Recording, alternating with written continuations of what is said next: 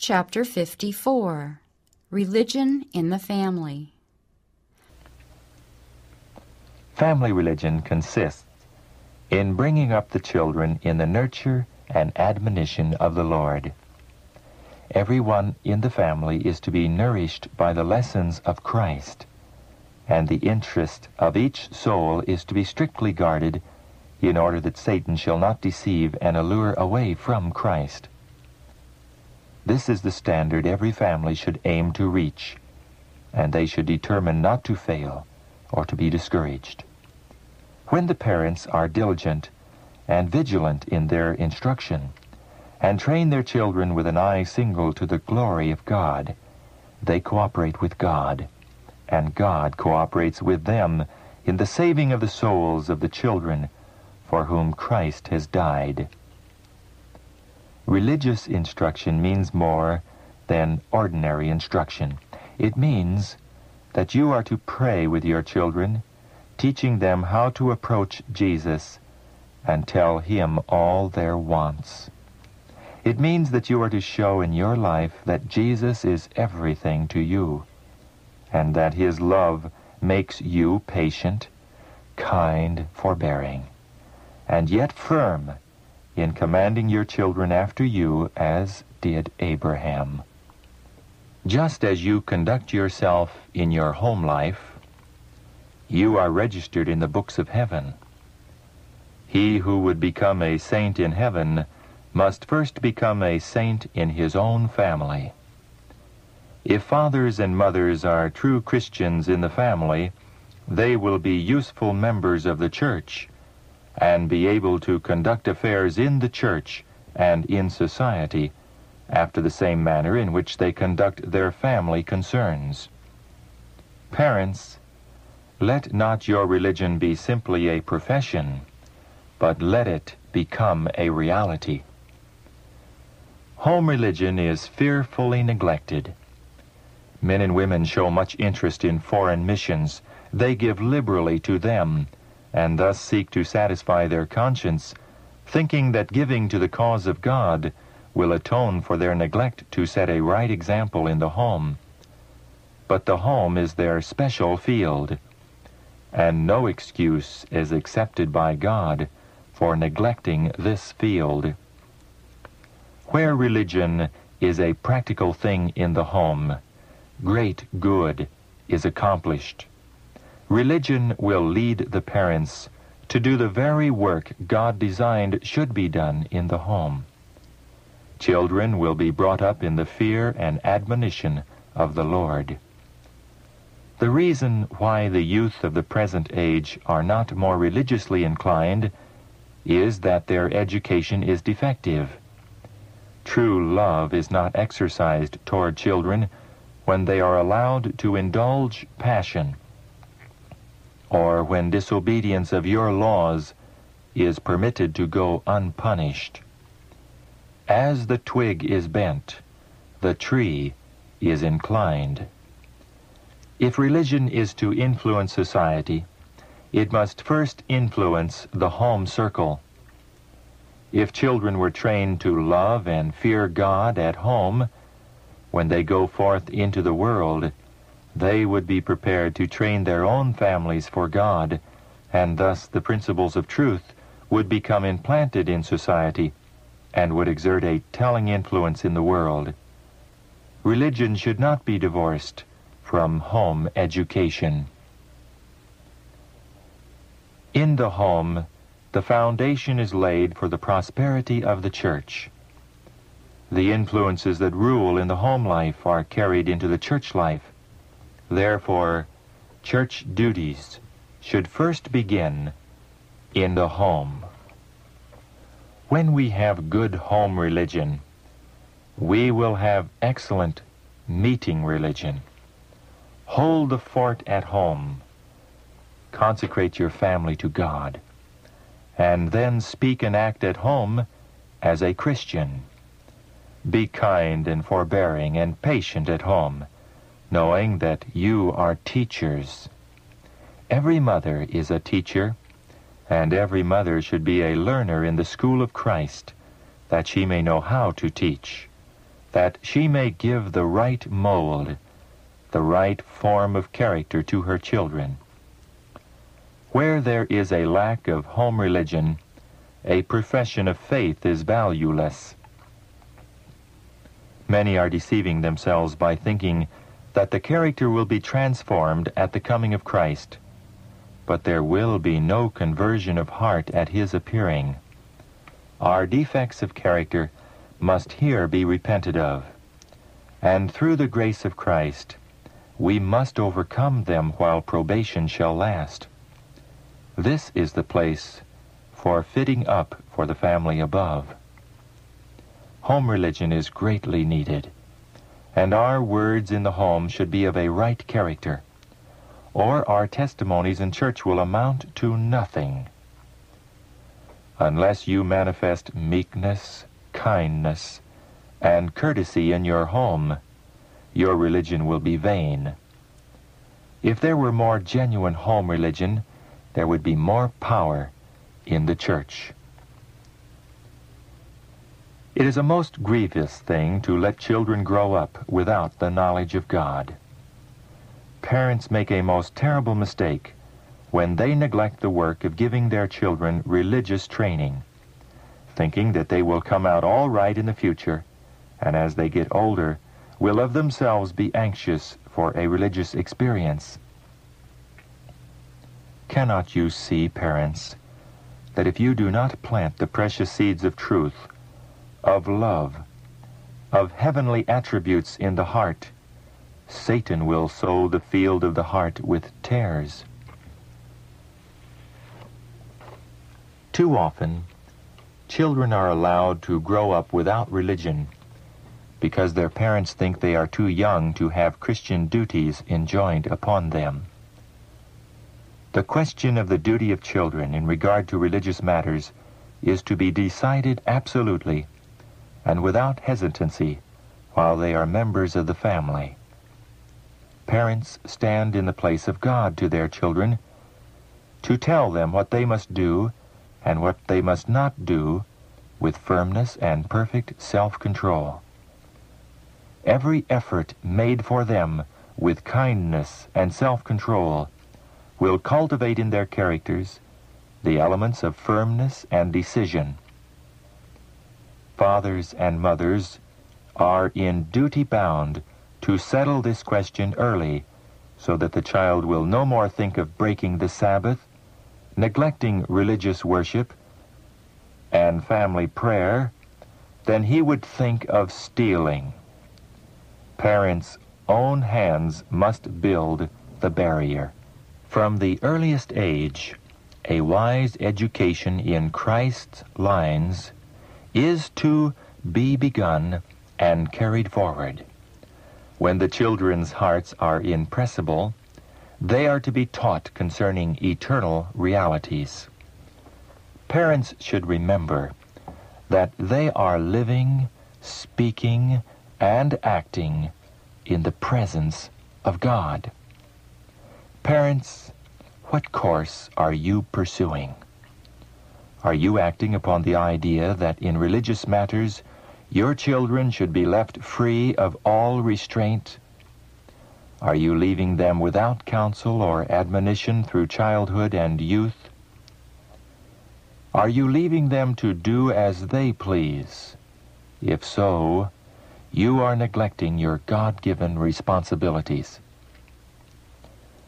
As soon as the little ones are intelligent to understand, parents should tell them the story of Jesus, that they may drink in the precious truth concerning the babe of Bethlehem. Impress upon the children's minds sentiments of simple piety that are adapted to their years and ability. Bring your children in prayer to Jesus, for he has made it possible for them to learn religion as they learn to frame the words of the language. When very young, children are susceptible to divine influences. The Lord takes these children under his special care, and when they are brought up in the nurture and admonition of the Lord, they are a help and not a hindrance to their parents. The father and the mother are responsible for the maintenance of religion in the home. Let not the mother gather to herself so many cares that she cannot give time to the spiritual needs of her family. Let parents seek God for guidance in their work. On their knees before Him, they will gain a true understanding of their great responsibilities, and there they can commit their children to One who will never err in counsel and instruction.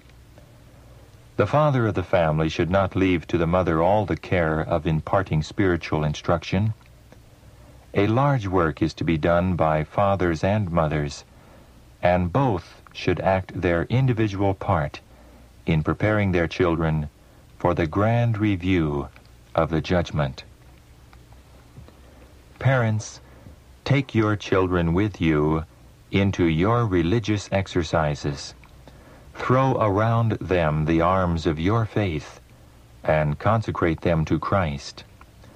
Do not allow anything to cause you to throw off your responsibility to train them aright.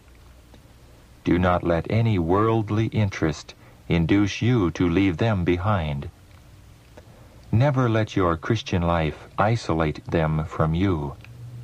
Bring them with you to the Lord. Educate their minds to become familiar with divine truth. Let them associate with those that love God. Bring them to the people of God as children whom you are seeking to help to build characters fit for eternity. Religion in the home. What will it not accomplish? It will do the very work that God designed should be done in every family. Children will be brought up in the nurture and admonition of the Lord. They will be educated and trained, not to be society devotees, but members of the Lord's family. Everything leaves its impress upon the youthful mind. The countenance is studied, the voice has its influence, and the deportment is closely imitated by them. Fretful and peevish fathers and mothers are giving their children lessons which at some period in their lives they would give all the world were it theirs, could they unlearn. Children must see in the lives of their parents that consistency which is in accordance with their faith. By leading a consistent life and exercising self-control, parents may mold the characters of their children. Fathers and mothers who make God first in their households, who teach their children that the fear of the Lord is the beginning of wisdom, glorify God before angels and before men by presenting to the world a well-ordered, well-disciplined family, a family that love and obey God instead of rebelling against Him. Christ is not a stranger in their homes. His name is a household name, revered and glorified. Angels delight in a home where God reigns supreme, and the children are taught to reverence religion, the Bible, and their Creator. Such families can claim the promise, "Them that honor me, I will honor." When Christ is in the heart, He is brought into the family. The father and mother feel the importance of living in obedience to the Holy Spirit, so that the heavenly angels who minister to those who shall be heirs of salvation will minister to them as teachers in the home, educating and training them for the work of teaching little children. In the home, it is possible to have a little church which will honor and glorify the Redeemer. Make the Christian life an attractive one. Speak of the country in which the followers of Christ are to make their home. As you do this, God will guide your children into all truth, filling them with a desire to fit themselves for the mansions which Christ has gone to prepare for those that love Him. Parents are not to compel their children to have a form of religion. but they are to place eternal principles before them in an attractive light. Parents are to make the religion of Christ attractive by their cheerfulness, their Christian courtesy, and their tender, compassionate sympathy. But they are to be firm in requiring respect and obedience. Right principles must be established in the mind of the child. We need to present to the youth an inducement for right doing. Silver and gold is not sufficient for this. Let us reveal to them the love and mercy and grace of Christ, the preciousness of His Word, and the joys of the overcomer. In efforts of this kind, you will do a work that will last throughout eternity. Some parents, although they profess to be religious, do not keep before their children the fact that God is to be served and obeyed, that convenience, pleasure, and inclination should not interfere with His claims upon them. The fear of the Lord is the beginning of wisdom. This fact should be woven into the very life and character. The right conception of God through the knowledge of Christ, who died that they might be saved, should be impressed upon their minds. You may think, parents, that you have not time to do all this, but you must take time to do your work in your family, else Satan will supply the deficiency. Cut out everything else from your life that prevents this work from being done, and train your children after His order. Neglect everything of a temporal nature. Be satisfied to live economically. Bind about your wants. But for Christ's sake, do not neglect the religious training of yourselves and your children. The directions that Moses gave concerning the Passover feast are full of significance and have an application to parents and children in this age of the world. The father was to act as the priest of the household, and if the father was dead, the eldest son living was to perform this solemn act of sprinkling the doorpost with blood. This is a symbol of the work to be done in every family. Parents are to gather their children into the home and to present Christ before them as their Passover. The father is to dedicate every inmate of his home to God and to do a work that is represented by the feast of the Passover. It is perilous to leave this solemn duty in the hands of others. Let Christian parents resolve that they will be loyal to God, and let them gather their children into their homes with them and strike the doorpost with blood, representing Christ as the only one who can shield and save, that the destroying angel may pass over the cherished circle of the household. Let the world see that a more than human influence is at work in the home. Let parents maintain a vital connection with God, set themselves on Christ's side, and show by His grace what great good may be accomplished through parental agency.